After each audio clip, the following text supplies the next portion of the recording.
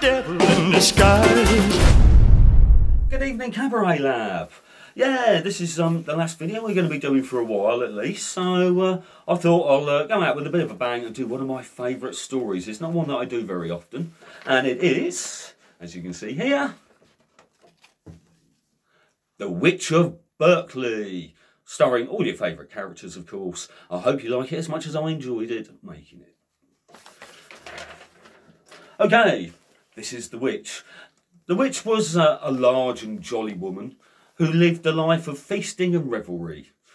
She had many sons and daughters and was well liked by everybody, although one or two people had their suspicions that maybe something was up, because in between all the good times, she never had any bad fortune, she never got ill, you know, and that's the kind of thing that would start rumours. But hey, you know, she was so popular, people kind of let it go. But then, one day, her pet raven gave out a croak that sounded almost like a warning and dropped dead. Now is my plough come to its last furrow. Now my times of rejoicing are over and my sorrows begin. The witch knew that her time was close, and almost immediately a messenger delivered some devastating news. Her eldest son and his whole family had been killed. This hit her, and she took to her bed. More bad news followed. More terrible things started to happen. She summoned her only remaining son and daughter, who were very devout and pious and lived at the local monastery. She confessed to them what she had done. I sold my soul to the devil many years ago in return for a life of wealth and happiness. I did it for you, my children. I did it for you, but now he's come to collect his due. You must follow my instructions very carefully. Soon, she had passed away. The son and daughter were instructed to take her to the church, which has just collapsed. The church, oh fuck it. And there, she was to be buried in the skin of a stag. Why the stag? Virility, to help fight against the claws of the devil. She was then buried in a stone coffin.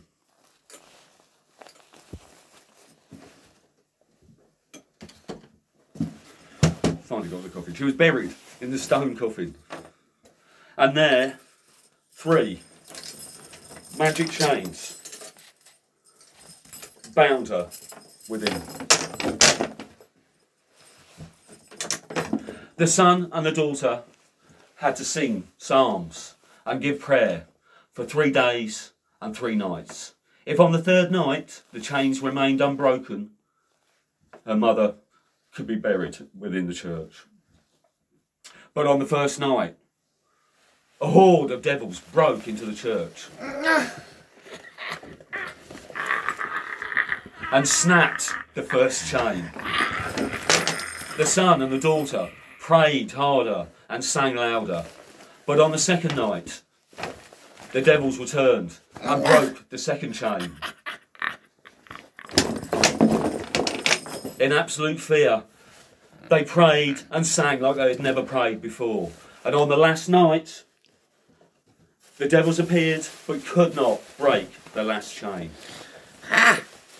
They thought their mother was saved. But just as it got to midnight, the door of the church smashed open. A stranger in black snapped the final chain,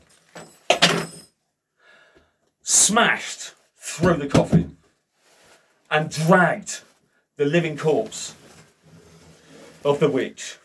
I cannot come, my lord, because I am bound. I will unbind you to your great loss. And there he dragged her out of the church and threw her onto the back of a horse with spikes on its back. On its fucking back, it was her neck. Turn it around. Look, spiked, dead. Ugh. Her screams could be heard for miles around, and she was never seen again. Yay! That was fun, wasn't it? up to my usual standard. But hey, you love them. You love them. You know what? These have been fun to make. I am going to miss doing them. But I really hope I get to see you all at the live shows back at the Caroline. Yay! Ta-ta for now.